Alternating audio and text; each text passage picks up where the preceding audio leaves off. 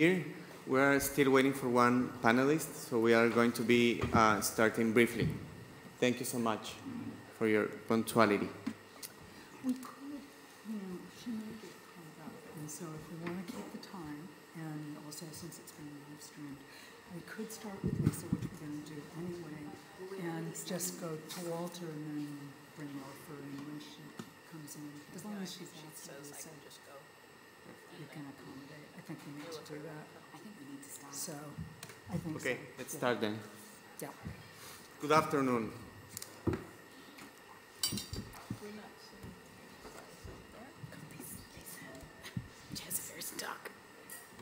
Welcome to this COP28 side event. How can international ocean law assist states to meet their climate change obligations?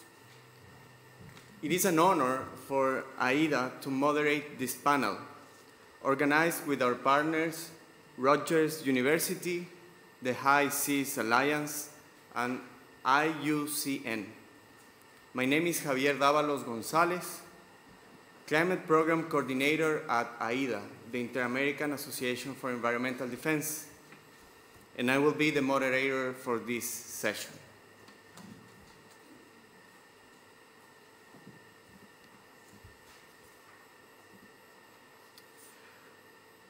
The high seas, the area beyond countries' national waters, is the largest habitat on Earth and home to millions of species.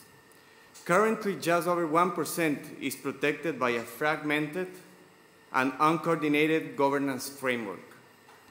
However, the new High Seas Treaty represents a radical opportunity to increase this figure and enable a more holistic and equitable management for human activities.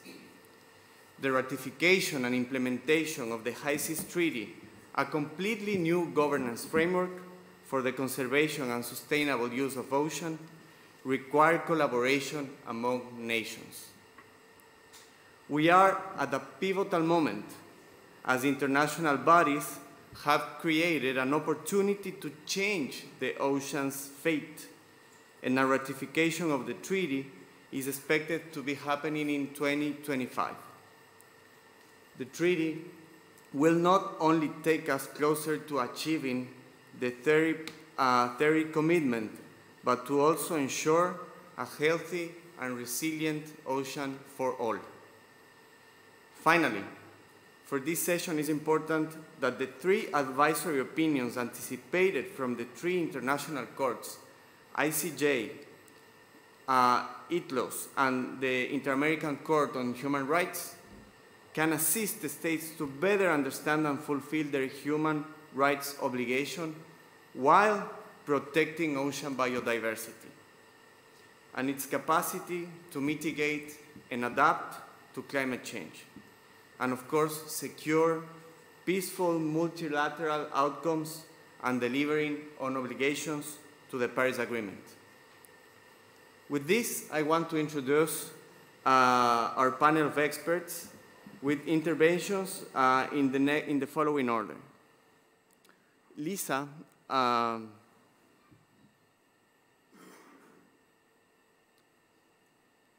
Levin will be speaking about how the global ocean is important to climate mitigation and adaptation. We're waiting for Nilüfer oral. When she comes, she will speak about climate change and the protection of the ocean. What is needed? We're having here Walter Schultz from the Ecuador delegation, who's going to do an intervention on the BBNJ agreement and the 4 key elements for the package. We are also welcoming Cymie Payne, who is going to speak about the advisory opinions in international courts and other aspects related to ecosystem resilience and adaptation. And finally, Rebecca Hubbard, who is going to be talking about the need for the urgent ratification of the High Seas Biodiversity Treaty and the Paris Agreement relation. Now I'm going to give the floor to to Lisa Levin. She needs the clicker. I'm sorry, I'm switching the presentations while I'm moderating, so it's kind of complicated. Yeah. The what? I need to advance the slides. Oh. Thank you. There you go. Okay, so hi, So everyone. Lisa Levin, a distinguished professor emerita at Scripps Institution of Oceanography, UC San Diego, is a deep sea biologist and co-founder of the Deep Ocean Stewardship Initiative. She also represents the Deep Ocean Observing Strategy to the Decade for Ocean Science. Dr. Levin is active in bringing climate science to policy and has contributed to multiple IPCC reports, UNFCCC Ocean Dialogues, World Ocean Assessments, the BBNG Agreement, and International Seabed Authority negotiations. So, Lisa, welcome. You have the floor. Okay, thank you. So I'm actually going to talk about the ocean and its biodiversity and their roles in the climate system, and by inference, how important they are for mitigation and adaptation. But I'm the scientist in the room, the science for the panel, and I'm going to start at the beginning with some really important facts that matter for governance. So first, I think we all know there's only one ocean on this planet. It's all interconnected. It covers 2/3 of the planet. Most of it is deep ocean, that is below 200 meters. And about 2/3 of the ocean is beyond national jurisdiction. That deep ocean represents 95% of the habitable volume on this planet. So I will be, in this session, referring mainly to the high seas and the deep seas, which include 75% of exclusive economic zones. The coastal zone is really important for climate. I won't be talking about blue carbon ecosystems like seagrass and mangroves today. I'm going to stick to the open ocean. We know this ocean is our greatest climate mitigator, and I'm sure you've all seen this number many, many times. It takes up about 93% of the excess heat out of the atmosphere. And I heard some enormous number yesterday about what the temperature would be if we didn't have an ocean. And I forget if it was 50 degrees higher than we are now or if it was 50 degrees centigrade. But at any rate, it's a huge number. And we really rely on our ocean for this planet to be livable. That heat uptake is not without consequence. It's led to more stratification, layering, lower gas solubility, loss of oxygen, and declines in primary production. The other big uptake from the ocean is carbon dioxide. And again, almost all of you have seen these numbers. 25 to 30% of the excess CO2 in the atmosphere is taken up by the ocean. Again, not without consequence. It's lowering the pH and causing ocean acidification. And all of these happen at the ocean surface, but they do not stay there. We have this thing called the Great Conveyor Belt. Thermohaline circulation transports surface waters to great depths, and so we now have a deep ocean that's experiencing declines and projected to experience declines in food, loss of oxygen, loss of pH, and rise in temperature. So the ocean is changing with climate change, and there are major consequences for open ocean ecosystems. Warming is causing redistribution of species. This is actually probably quite important for governance.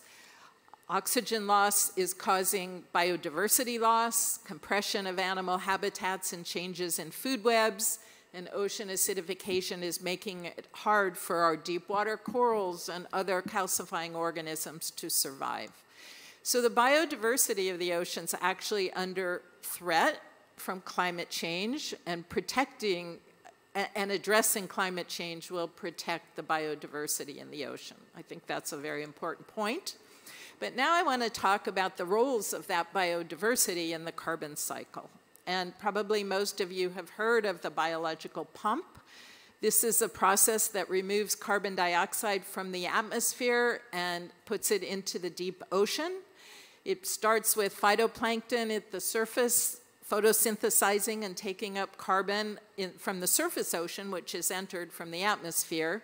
And the phytoplankton die, aggregate, and sink, or else they're eaten by other small organisms that themselves might sink, or in many cases, they'll migrate vertically by the billions down 400 to 1,000 meters a day, bringing carbon into the deep ocean where it remains sequestered.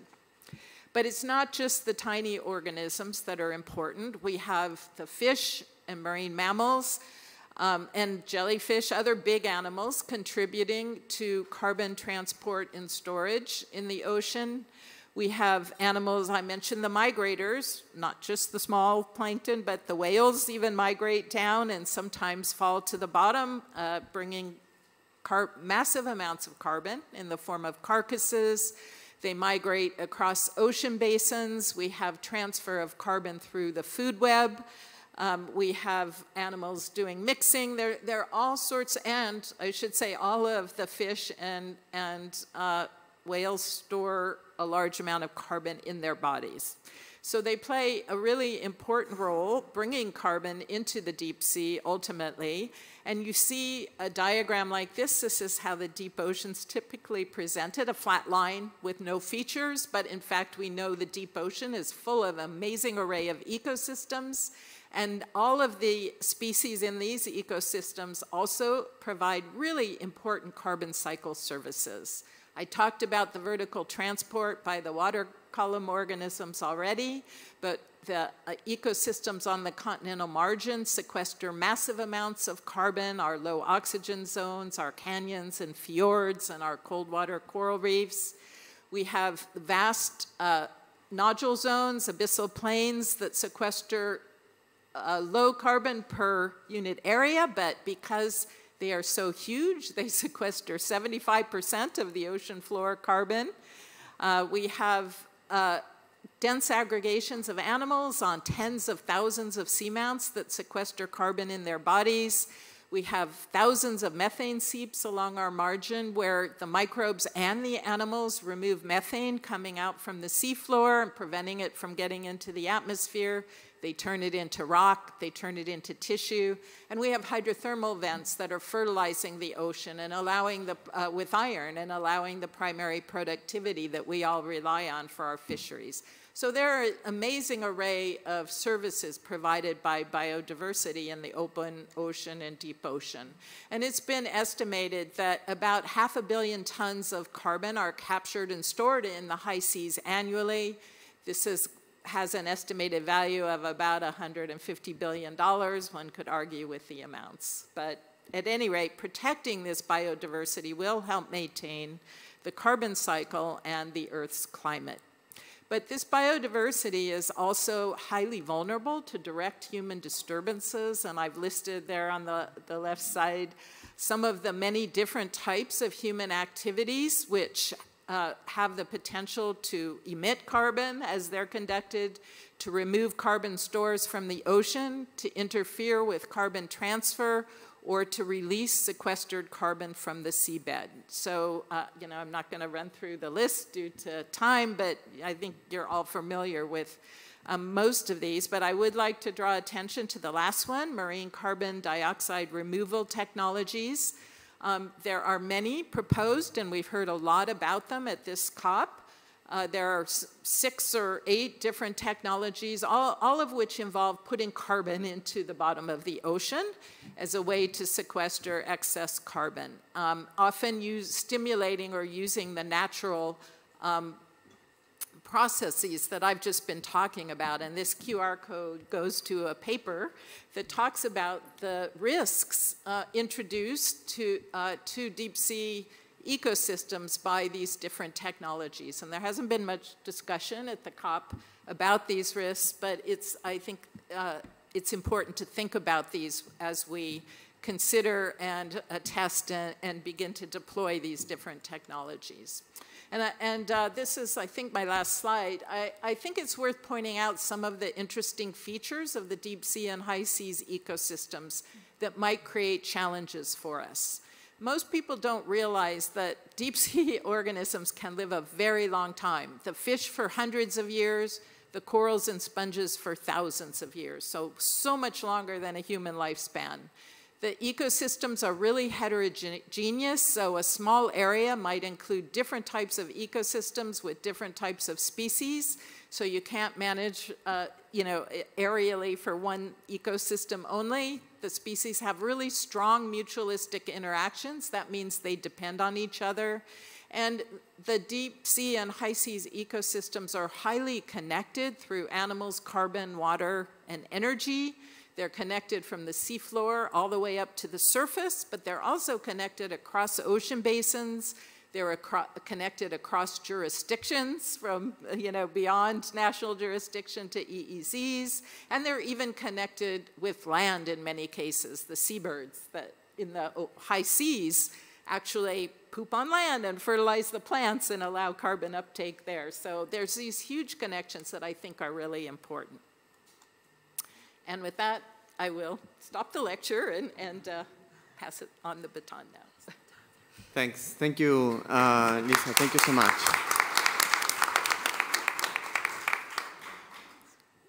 I am going to switch now to Nilüfer Oral. She's the director of the Center for International Law, National University of Singapore, chair of the 74th session of the UN International Law Commission, and co-chair of the ILC study group on sea level rise. Welcome, Nilüfer. She's going to share with us about the international ocean law and how BB&J sits in that. Welcome. Oh, thank you. Thank you so much for this invitation, and particularly to my dear friend Cymie. And it's wonderful to follow someone who I admire very much and has contributed greatly to ocean science, Lisa Levin, a professor, really.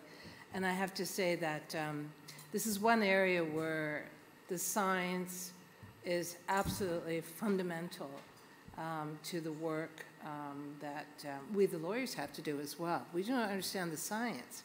We cannot promote and advance conservation of biological diversity everywhere, but particularly including in the ocean. So, well, we celebrate, of course, a great achievement, and that is the adoption of the BB&J agreement, or does everyone know what BB&J is? It's the legally binding multilateral convention for the conservation and sustainable development of biological diversity in areas beyond national jurisdiction, which is why we say BB&J amongst us, or now High Seas and Biological Diversity Treaty. And there's two aspects what I'm focused on, because areas beyond national jurisdiction means this is the area where no coastal state exercises legal jurisdiction. The only jurisdiction would be shipping, and that's very limited. So it's absolutely important that states, after many, many years, and in fact, if you listen to the dear Sylvia Earle, decades, and perhaps Lisa as well, that the idea of protecting, having protected areas in the high seas, wild sea, wild ocean reserves, was something that dated back to the 1970s. But in 2023, the BB&J agreement, after many years of negotiation, was adopted by consensus, and this is absolutely critical. Yeah, there are a few abstentions, but the consensus is what is important, meaning that states are on board. We have over 80 signatures now. Now the pathway is to rapid ratification, because this was the missing link in our ocean governance. The Law of the Sea Convention, we call the Constitution for the Ocean, adopted in 1982, negotiated in the 1970s, but I can assure you, in the 21st century, remains really as probably one of the best international agreements for conservation, for protection of the marine environment and the ocean. However, the high seas, even though that protection, the duty to protect and preserve the marine environment applies to the high seas or areas beyond national jurisdiction, there was not a method, a framework for implementing that. As I said, coastal states don't have the competence. So states now, in a very sophisticated agreement, I would say, have been given important tools to take the measures, including area-based management tools, to protect. But also, very important, because we're at COP28, also includes climate change. And it's the first international legally binding agreement that includes the ocean and climate change, because I don't count UNFCCC and Paris Agreement. They are not binding. The language is soft language, and it limits the ocean to this function of a carbon sink. BB&J has now incorporated climate change as well, and we need to protect the high seas. As Professor Levin has so clearly explained, it is the ocean is critical for the climate system, and also the marine environment is absolutely critical for the livelihoods of millions, if not billions, of people. So the high seas and biodiversity treaty is an important, very critical instrument that filled a gap and that will have application for climate change as well. So, thank you. Thank you. Thank you, Nilüfer.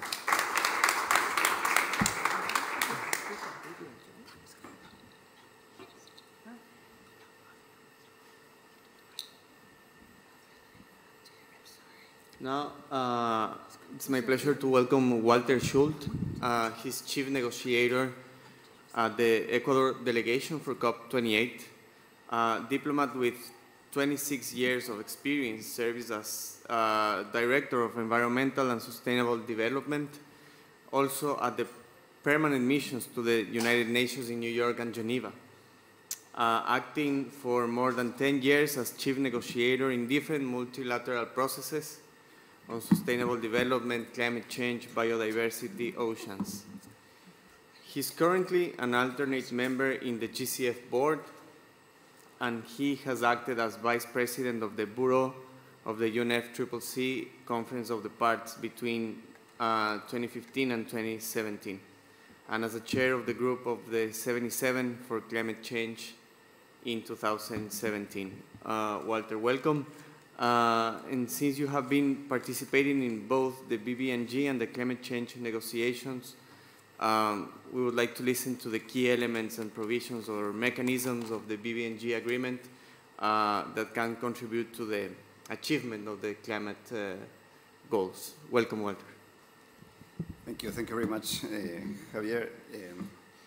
Always a pleasure to talk after scientists. We feel that all governments, really all governments, particularly the most powerful, should always listen to science, and maybe they will feel humble as they should be in terms of when they have to reach agreements and make decisions at global level and of course at national level as well. So thank you for those that great presentations that remind us where is the right direction. Before going perhaps to the BBNJ text, just a little bit of context on the UNFCCC text, because we have the 92 convention, which recognized as in the climate regime as an integral part, and that includes, of course, the atmosphere as a whole, but also hydrosphere, biosphere, geosphere, and their interactions. However, the same convention defines climate change as the change of climate change, which is attributed directly or indirectly to human activity that alters the composition of the global atmosphere, and then goes on. So the convention itself, even though it recognizes the larger definition of a climate system, when it talks about climate change, it already excludes somehow the rest of the components of that climate system. Since then, as you all know, or I don't know if it's consequence or not, but climate change, ocean has been left out, always marginalized from the climate regime, and we have to wait until pretty much the recent years, formation of of course, the IPCC contribution with its report on cryosphere and oceans, and the group of countries, of course, civil society, scientists, bringing side events on oceans and the integration of a group of friends of the oceans and so on, until we got in Glasgow the mandate for the dialogue that has been a great contribution to build and which calls specifically to the programs and constituted bodies under the UNFCCC to consider how to integrate and strengthen ocean-based action in their existing mandates. So at least we have that already beginning and with specific mandates in the UNFCCC regimes. On the BBNJ process, it was not that strong, but emerging and growing little by little throughout those almost 20 years of debate and of negotiations, the linkage with climate change, but still mostly limited to the impacts of climate change and ocean desertification on the oceans. Those impacts, of course, are not limited, but they address or refer to sea level rise, coral bleaching, ocean acidification, toxic algae events, among others, and of course, impacts on the reduction on loss in biodiversity. But again, they were somehow limited to two parts of the agreement, and I will refer, of course, to those two, which is one of the key components of streams of the BBNJ agreement, which is area-based protection MPAs, including MPAs, area-based management tools, including MPAs, and of course, environmental impact assessment. The preamble, nevertheless, talks already or recognize the need to address inter alia, among other impacts, climate change, oceanification, pollution, including plastic pollution, and unsustainable use. We have also a reference in the definition section about cumulative impacts. And then we have a very strong and important, clear, unequivocal reference to the cumulative impacts as a consequence of climate change and also the acidification and related impacts. So we have already a very clear reference there. And in Article 7 on the principles and approaches also includes a sort of endorsement of an ecosystem approach and to an approach that builds ecosystem resilience to the adverse effects of climate change and ocean acidification. Going specifically to the ABMT MPA, area-based management tools, and including marine protected areas, we have a very clear also reference, a provision on Article 17, which among the objectives of that section of that measures includes the objective to protect, preserve, restore, and maintain biological diversity and ecosystems, including with a view to enhance their productivity and health and strengthen resilience to stressors, including those related to climate change and oceanification. So we have there as well. Same goes for Article 19 on proposals, which requires for establishing an area the identification of the basis on scientific information, the precautionary approach, and ecosystem approach as well. The other side of the coin of that is that fisheries are excluded, as you know, from that area, from the scope of the ABMT APA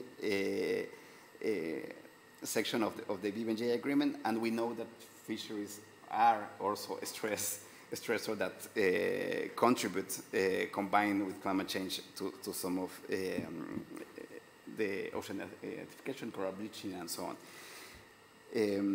The open door that we have is that there is a process to review with the concept of adaptive management, to review the established MPAs or ABMTs, which will provide to adapt or adjust those areas in accordance to science to see where we are in terms of those impacts. The other big area is, as I said, AEAs, environmental impact assessments, which also, in my view, contribute or opens a very important doors or hooks towards measures related to climate change. Of course, countries are called to identify where an activity that is planned needs to go through an environmental impact assessment. There is no specific references to climate change there, But among the thresholds for conducting an AIA, there is in inter alia the initial analysis of potential impacts, including consideration of cumulative impacts. And then as we go to the other provision, at the beginning, we have climate change and ocean acidification. There is all this process to determine the different layers of when to conduct or not an AEA, but we have already also a mandate for the SBT, so the scientific body, to determine what are the activities that should be included in this type of analysis or assessments. One example of that, and that will depend on the entry into force and the work of the scientific and technical body, is marine engineering. So I'm very glad that it was mentioned, because we have there an issue that, at least for my country, has been on as a matter of concern for many years. I would say even almost 2 decades, is ocean fertilization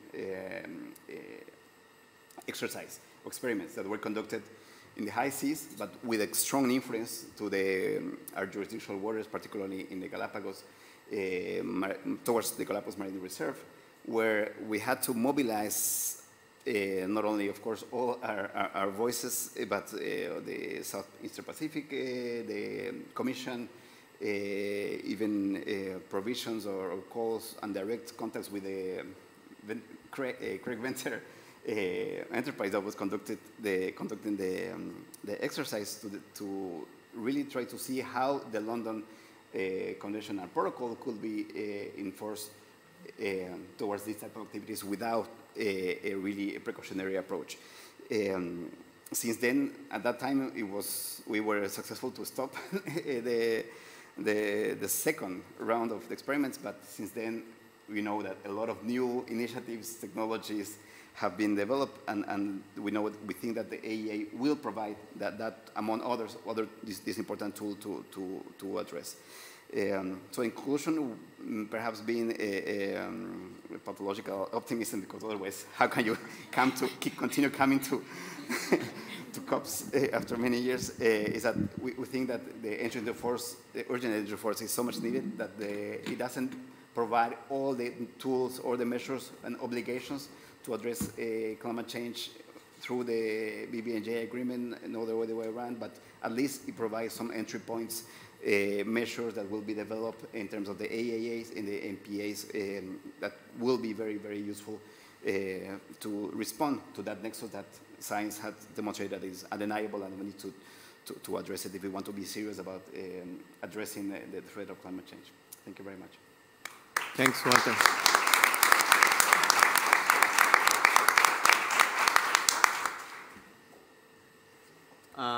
Thank you very much. Your interventions are going to allow us to have a Q&A session afterwards. So thank you for the 3 panelists so far don't pass the 7-minute limit. You're making my job very easy. Now I want to introduce Cymie Payne. Is a member of the Rutgers University faculty, where she teaches international and environmental law. She's a chair of the Ocean Law Specialist Group of the International Union for Conservation of Nature, World Commission on Environmental Law. Professor Payne served as counsel on behalf of the IUCN before the International Tribunal for the Law of the Sea in its current climate change case, and in its previous deep seabed mining and fisheries advisory opinion cases. So welcome, Cymie, and we want to listen from you about, of course, these advisory opinion processes. Thank you very much. Thank you so much, Javier. And it's been my pleasure to organize this session on behalf of Rutgers University with our partners, AIDA and the High Seas Alliance, and really appreciate all of you coming together today to talk about these issues. I want to go even deeper into international law, and so my task today is to share with you the exciting and very significant work going on in the international courts. And what you see in these pictures are the judges of the 3 courts that we'll be talking about. So, you know, with the IPCC predicting that the planet's on track to exceed 1.5, some states decided that it was potentially valuable to turn to the international courts as almost a last resort to try to get binding obligations to actually do something about this crucial problem. So in the past year, we've had 3 requests for advisory opinions submitted to international courts, asking them to interpret the climate change obligations that governments have acknowledged under treaties to which they are parties. The international courts and tribunals are normally used to settle disputes between governments. But these 3 courts can also provide advisory opinions that provide the court's interpretation of a legal question. They aren't legally binding, but they guide states with this authoritative interpretation from the judges who will decide contentious cases in the future, should there be any, so that the states know how to implement their treaty obligations. So this makes the advisory opinions a really important tool to build both capacity and compliance with treaties and with international law in general. The classic analysis of why states don't comply with their treaty obligations by chase and chase is that states generally intend to, but often don't know what they need to do or lack the capacity to fulfill their obligations. So again, you can see where the advisory opinions can help guide states' parties' behavior. The procedure for an advisory opinion is that the question, a legal question, will be submitted to the international court. Then usually other members of the treaties at issue will be invited to submit their views in writing and in oral hearings. And those statements with these 3 courts will be either are or will be publicly available on the internet, so you can go look at them. The Inter-American Court of Human Rights, which is the court with the in the lower right of the slide with all the flags behind the judges, has jurisdiction under the American Convention on Human Rights. There are 20 parties in the American hemisphere, and Chile and Colombia requested the advisory opinion on climate change obligations from this influential court. Their submissions are due December 18th, a week from today. So you can keep an eye out for those appearing eventually on the website. Note also that there is a contentious case in the European Court of Human Rights. The most advanced in the process, did I skip over the ICJ? The International Court of Justice, the World Court, is the court in the upper right corner. Vanuatu led a request that was submitted to the court by the UN General Assembly. Their written submissions aren't due to the court until January. And the Law of the Sea Tribunal, as I said, is most advanced in this process. So the Law of the Sea Tribunal received a request from the Commission of Small Island States, and I have to note that Professor Dr. Nilüfer was a member of the COSIS legal team, and they asked these questions. So, what are the specific obligations of state parties to the UN Convention on the Law of the Sea to prevent, reduce, and control pollution of the marine environment, and to protect and preserve the marine environment in relation to climate change impacts, including ocean warming and sea level rise and ocean acidification? Now, those of you who go to sleep with the Law of the Sea Convention under your pillow will recognize some of this language. So what will the court say? We'll see. We don't know. We won't know what the court has to say. We're hoping to see the advisory opinion in March, so that's pretty soon. But in the meantime, if you're having trouble falling asleep so that you can sleep on top of the convention, you can go to the website, itlos.org, and you can find the submissions from over 30 states 9 international organizations, including IUCN, and 10 non-governmental organizations. And you can also watch the oral statements, which is great streaming and completely free. You don't have to buy Netflix to watch it. So this is my crystal ball, okay? Looking at the convergence of views in those statements. That's for the last few minutes where Javier gives me the hook. I want to touch on some of the places that there is convergence and also where the BB&J agreement was referenced, even though it isn't entered into force, it hasn't even been ratified by a single state yet. I expect that the tribunal will affirm that 1.5, not 2 degrees, is the maximum, and that it is extremely likely to say that even 1.5 is too warm for many marine ecosystems. And I have got to tell you, that may seem obvious if you've spent the last 2 weeks here, but it was not obvious back early last year when these statements were being written, and when, actually having states say that this is their view is really significant. Another key point that was not obvious that would be the case, but I can't believe that the tribunal would decide anything other than this, is that even terrestrial emissions of greenhouse gases will be subject to the Law of the Sea Convention.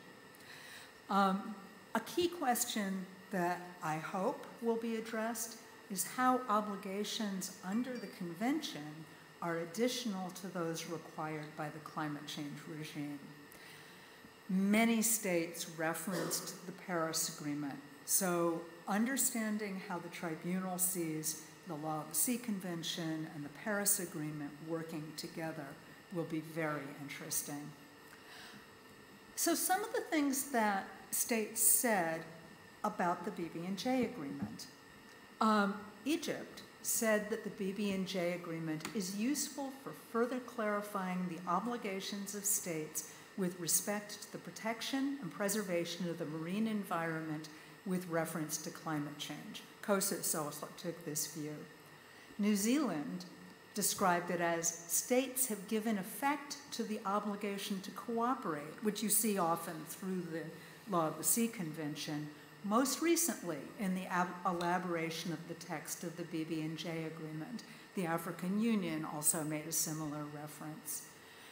Several states referred to relevant principles that would govern climate change obligations under the Law of the Sea Convention that they point out are found in the BB&J agreement, notably ecosystem resilience, precaution.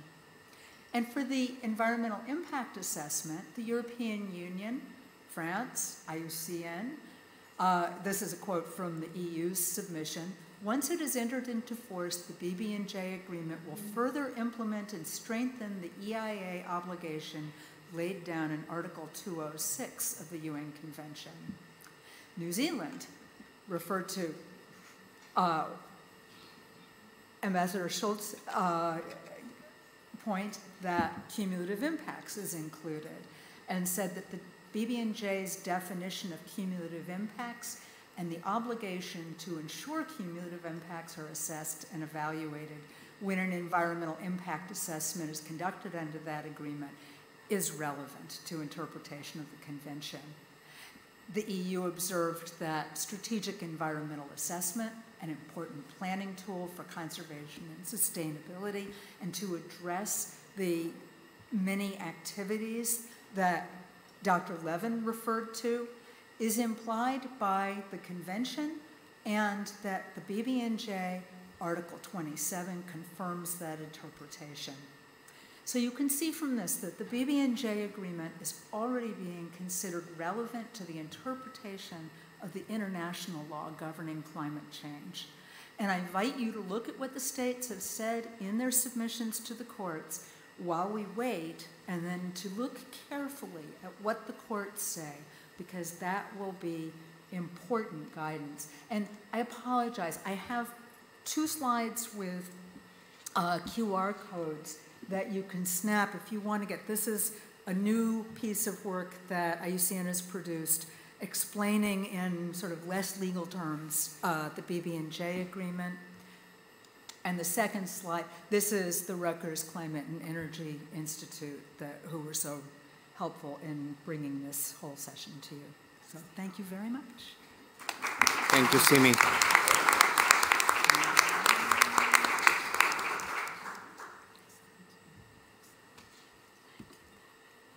We're moving forward to our last panelist.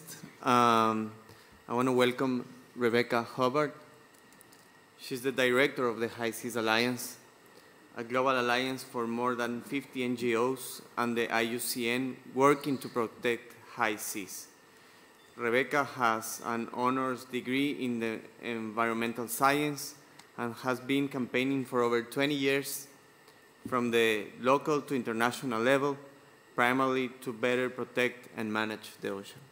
Rebecca is going to share with us about the need for urgent ratification on the High Seas Treaty. Welcome, Rebecca. Thanks, Javier. And yes, it's my extreme honour to be on this very esteemed panel. I feel that my honours degree in environmental science is perhaps not quite up to standard with these experts, but I do have the extreme pleasure of representing an incredibly impressive alliance of NGOs and civil society from around the world, and our work to build on the science and the legal aspects that we've been talking about here is, I think, incredibly important. So the main point that I have to make is around the need to race towards ratification of the BB&J Treaty. We've heard from the other speakers about some of the content of the High Seas Treaty and how it will help. It gives us the legal framework to protect marine ecosystems and marine life in the high seas, and how that relates to the incredibly essential services of the ocean to protect us from the worst of climate change and its incredibly important role in climate mitigation. And it is the High Seas Treaty, it is the only law that we have that gives us that legal framework to protect the high seas. And despite the fact that it's taken 20 years to get to this stage, to get this treaty, really the work starts now. I hate to say that because everyone's tired, but, you know, just drawing a parallel with the Paris Agreement, it took a very long time to get to the point of getting the Paris Agreement as well.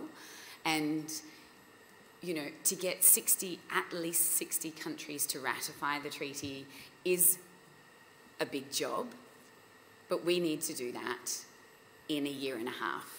We need to get that done by 2025, by the next UN Ocean Conference, so that the treaty can enter into force and so that we can start actually protecting life in the high seas and actually managing against some of these very potentially risky artificial geoengineering activities in the high seas.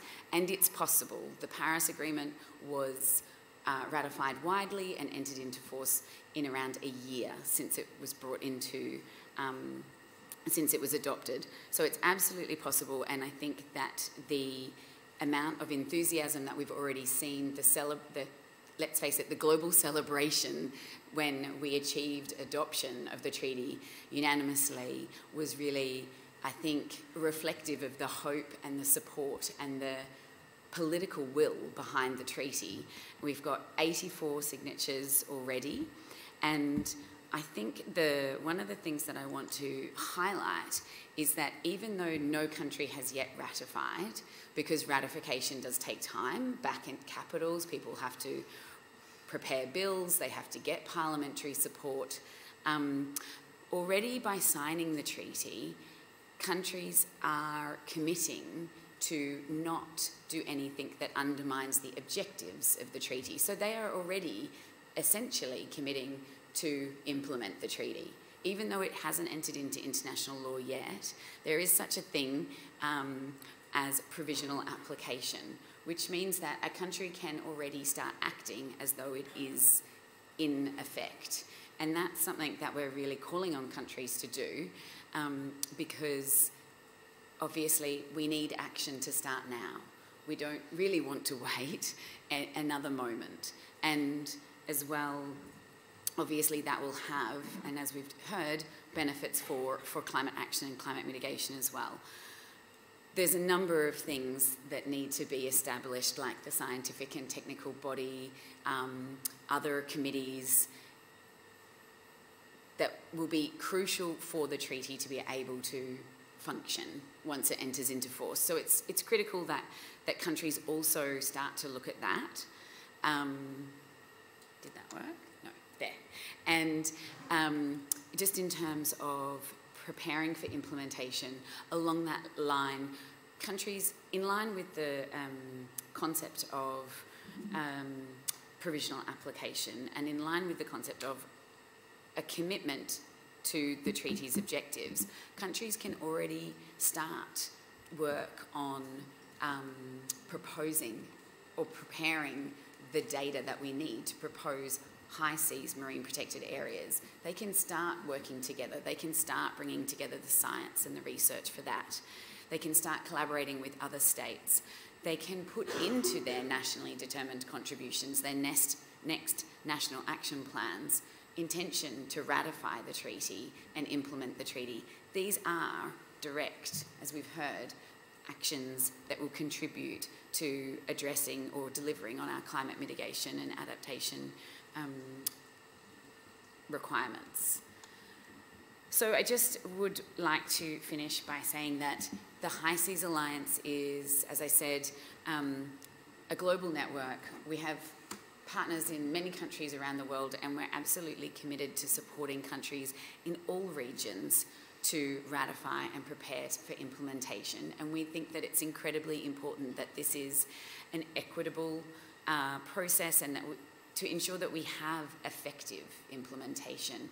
We can't just have all of Europe signing and ratifying. We need large numbers of countries in Asia, Africa, the Pacific, the Middle East to ratify and to build that capacity. And we are taking our beautiful Octavia, the octopus, to various high-level events over the next year and a half to continue to raise motivation and momentum for states to ratify, and we stand ready to help you in any way that is needed. Thank you. Thank you.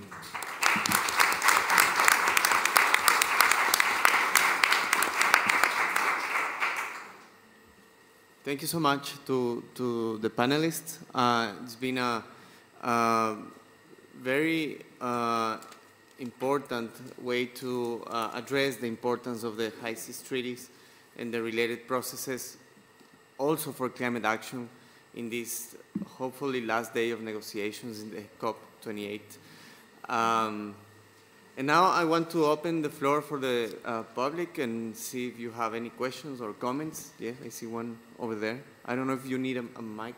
Yeah, thank you so much. It's because of the transmission. Welcome, thank you. Simon Walmsley, WWF UK. I just want to ask the panel, EBSAs, no one mentioned EBSAs. I'd just like to hear what the panel would say about how we can use the information, data, the agreement on EBSA descriptions in terms of bringing this climate-ocean nexus convergence together better.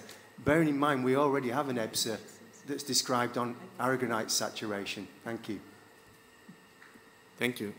Whoever wants to address. Yes, okay. I actually am going to equivocate a little bit because I haven't been deeply involved in the EBSA conversation, but ecologically and biologically significant areas.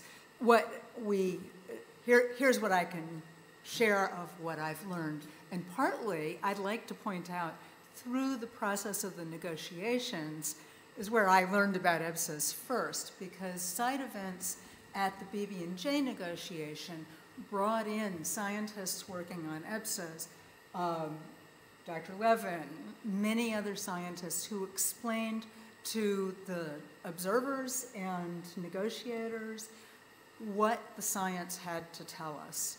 So Eb says what we were told back then is, we're not saying these should be marine protected areas, they're just really valuable places. And so we do have this beautifully laid out sort of maps. If you just go online and take a look, you can see that all over the world, there are places that have already been identified as particularly valuable and important. As we start moving forward, as Meg said, towards planning where we want to place marine protected areas or area-based management tools, this is a reference that we can use. It's a kind of a wish list. It might not be the exclusive wish list. There may be others that should be included, especially with the rapidly evolving environment that Dr. Levin has described, with so many factors changing the marine environment. We're going to need to stay on top of what continues to be ecologically and biologically significant. So, can I add just a little bit? Yeah. Please. Okay. I think the EBSAs are a great starting point. I mean, if we want to achieve 30 by 30, we'll have to have large protected areas in, in the international ocean. But the EBSAs, and they represent a huge amount of work. I don't know if people know how they were done. They had regional meetings with scientists and all different kinds of people trying to identify what's important in each region of the ocean. But they don't address climate change and the fact that the ecosystems are changing. I believe there's one out of, I don't know, several hundred EBSAs. I'm not sure how many there are. There's one that identify ocean acidification as a problem and identify a coral reef refugia type environment. That's my understanding. But the rest of them don't. And so that's why I'm saying it's a starting point. We need to look at what the ocean will look like in 20 years, 30 years, 100 years in designing our protected areas, not just what it looks like right now or looked like last year when somebody visited. So that's all I want to add. Thank you. Is there another question from the audience? Okay, I'm seeing 3. 1, 2, 3, 4. And if you can please name the person who you are addressing the question, that will be very good in terms of time. Maybe take all the questions. And yes, wonderful. Let's take all 4 questions, and then you can go ahead and answer. Thank you.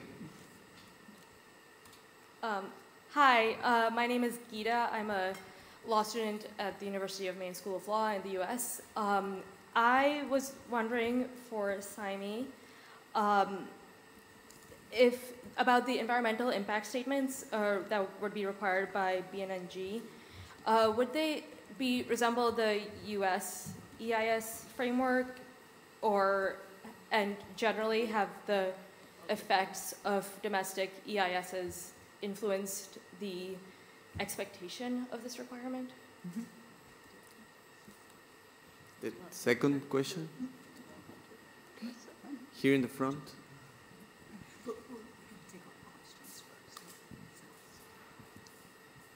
Okay, then. Thank you. First of all, thank you for your time. This has been great.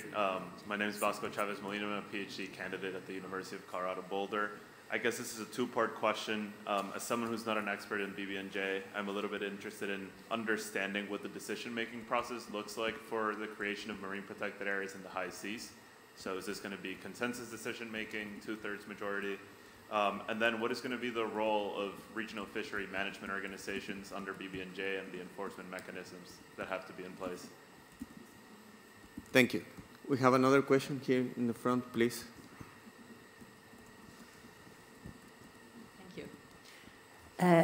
Good afternoon, everyone. My name is Catherine Chabot, and I'm from the European Parliament, and I will be the rapporteur for the ratification of BBNJ.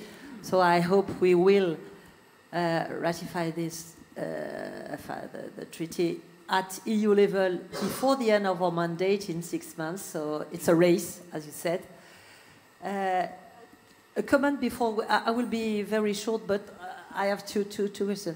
First comment, because earlier I was the co-founder of the Ocean and Climate Platform. I organized a BBNJ event 10 years ago, and I also launched an appeal for the ocean to be recognized as a common good of humanity.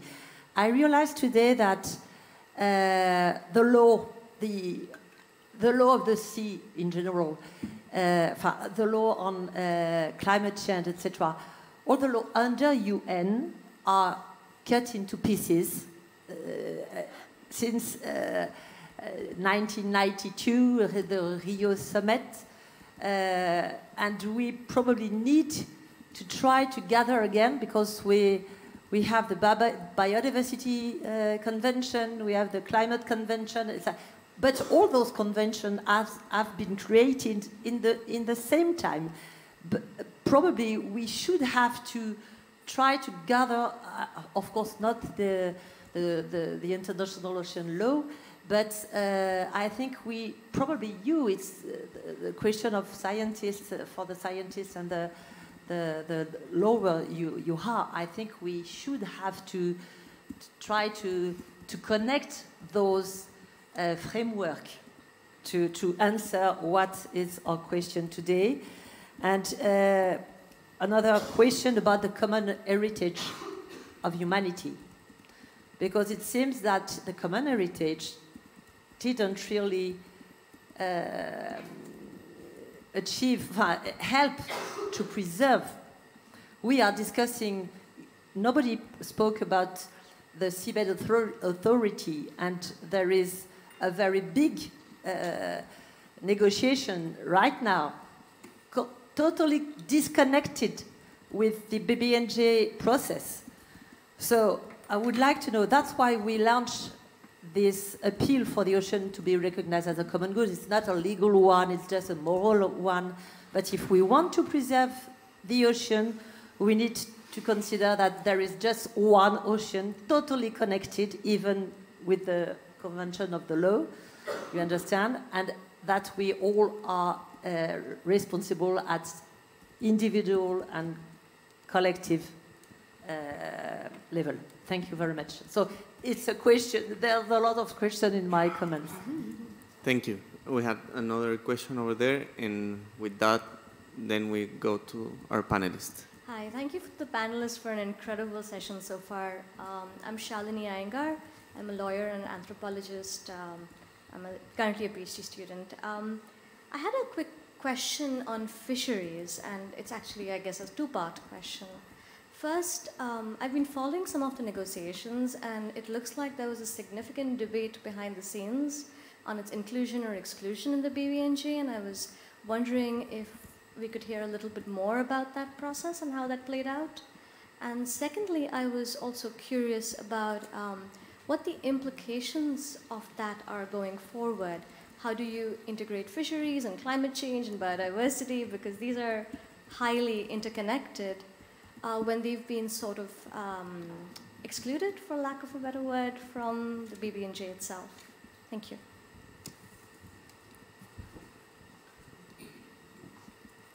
Okay, so we have left 8 minutes to address these questions, and I'm sure this panel is going to be able to do it. But we have to start with Walter. We can start with Walter. Okay, thank you.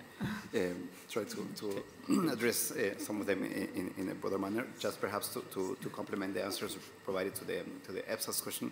I agree that it was a pity that it was not included a specific reference. However, in the annex, among the indicative criteria that could be used for the determination for establishment of ABMTs and APAs, there are references to rarity, fragility, sensitivity, biological diversity and productivity, ecological connectivity, and importance of ecological processes occurring therein. So one could argue that since we have already EBSAs that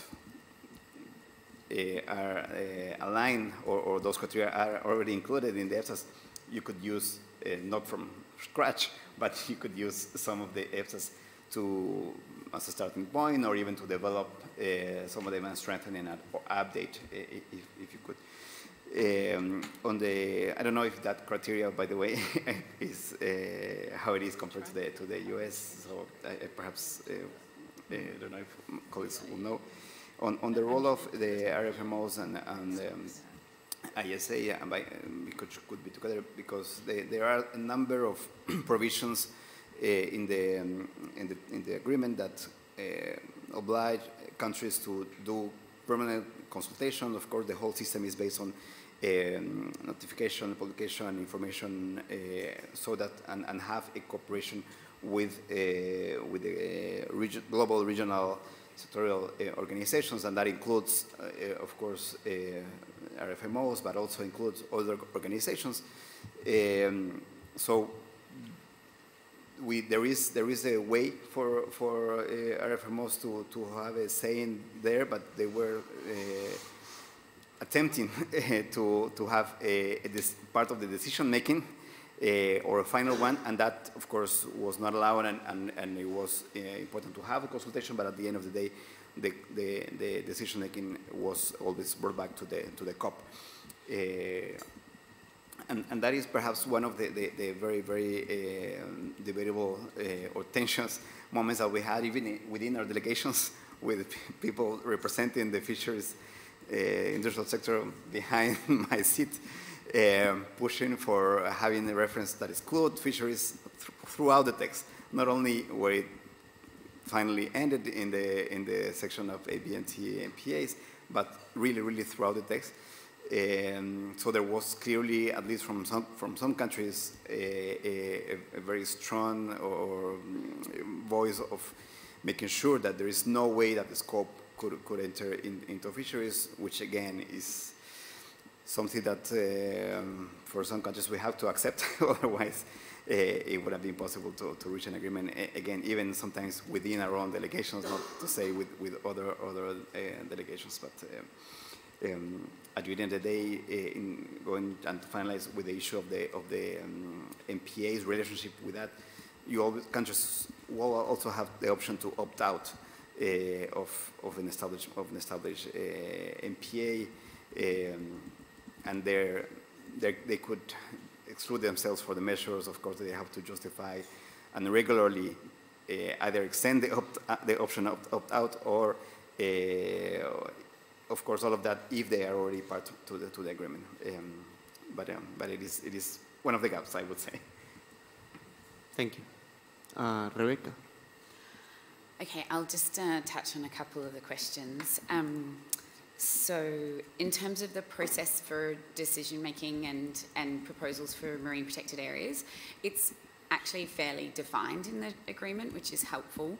There's a process for at least one or more parties to the agreement, so it has to be a country, to propose a high seas MPA. There's a series of things that it requires, like an assessment of the value, biological and other values. It requires consultation with traditional people and local communities. There's an assessment of the risks to the area, and then it also requires a management plan to be drafted. That has to go to the scientific and technical body for review, and to stakeholders, I believe. I'm not sure how specific it is on the stakeholders section. And then they can refine that, and then they can take it, like the proponents can refine the proposal and take it to the conference of the parties that will then decide on it. If there is it's a vote, which was something that's quite seen as really positive for the BBNJ treaty compared to, say, other arenas like CAMELA for the Antarctic marine protected areas, which we've seen one or two countries consistently block the proposals for MPAs. At BBNJ, it just requires, I think it's a 3/4 majority, but Cymie will be able to tell me, or Walter, if it's 2/3 or 3/4 for the MPA. MPA is 2/3. 2/3. From now on, yes. I'm not a lawyer, and I didn't sit in the rooms during the negotiations and sweat through those many weeks. But it's it's really great that actually it's not at least all 100% of all parties. So I think that just a couple of things to highlight from that, which I think are really important, which is that traditional knowledge and local communities are really specifically called out and required to participate in those processes. And then I just wanted to also reinforce what Walter was saying in terms of the other bodies, and it speaks to the International Seabed Authority and their engagement with fisheries and regional fisheries management organisations. The treaty includes, it's aimed at protecting all biodiversity and life in areas beyond national jurisdiction, so that does include fish, and that does include species that live in the seabed. I mean, that's biodiversity. What it says is that, you know, that parties have to not undermine these other international bodies. And certainly from the perspective of the High Seas Alliance and our many members, and I know many scientists and other people in civil society, they really see that the ambition of the biodiversity of the BBNJ Treaty as much higher than some of these other existing forums in terms of its aim to protect the biodiversity, and that it will have a positive impact on the environmental management and biodiversity protection regimes that occur in those other bodies. So we will still need to engage with states in those bodies, but we can actually improve the ambition by engaging with them. And many of the states that have signed the treaty and will ratify it are active in those other bodies as well, and they have an obligation to not undermine the objectives of the BBNJ Treaty. So if you can see what I mean, it's really a kind of upward improving process, increasing ambition process. I'll leave it at that. Thanks, Rebecca. If we are allowed to have 5 more minutes in the room, I'm going to call Lisa, Cymie, and Nilüfer to do a 1-minute intervention. Yeah. Thank you. Okay.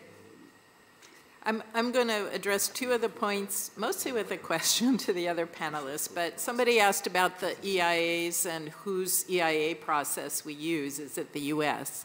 My understanding, and you guys tell me if I'm wrong, is that each country who's proposing the activity uses their own EIA process, but there will be some sort of technical body that would also review it. But I'm not 100% sure. And then there was a question about the common heritage in the International Seabed Authority. And I think it's really important to point out that the BBNJ agreement does include the water and the seafloor. The International Seabed Authority has been given jurisdiction over the seafloor as common heritage of mankind, but mainly their activities to date have mainly focused on the minerals and protection of the marine environment from minerals mining. And I think there's a lot of controversy, and it remains to be seen how the International Seabed Authority will interact with the BBNJ agreement as MPAs are developed and EIAs are produced and so on. Quickly on the EIA process, it's similar to the U.S. process and that of other nations.